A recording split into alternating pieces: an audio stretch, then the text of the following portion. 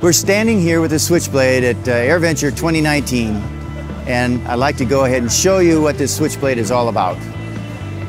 We started off 12 years ago wanting to know, how do you make aviation more useful? How do you get flying to be an everyday or a common experience, something that's viable and something that can replace what we're doing now on the ground? So that's what started as the, how do you do that? And the answer was the Switchblade.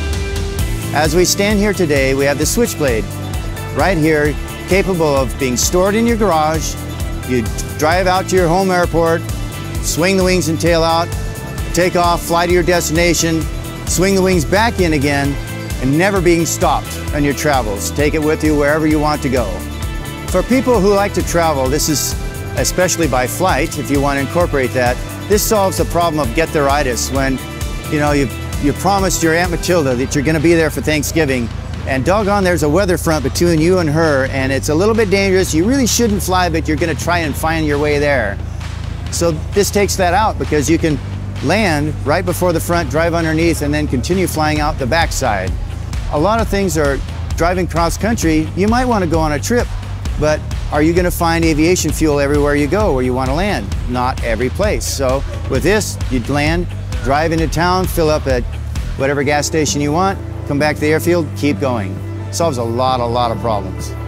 We feel that safety is a big concern at Samson. That's what we're going for. So in our case, we have a full vehicle parachute for flying in case that's the only option left in the air to get you down safely. Everything we've done so far, we're looking at whatever we can do to create this as a vehicle that covers all the different points to make it something that is safe for you to drive and fly.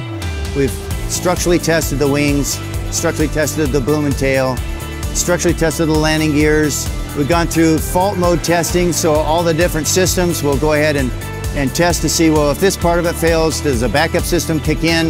Is there another backup system in case that one doesn't work? Those kinds of things get worked out until when we are done with this vehicle and out and ready for production, it's as good as we can make it ready for you. We're proud to be fulfilling that decades-long dream of a flying car that actually works for people. It's something that you can use to carry you where you want to go all the time, any day of the week.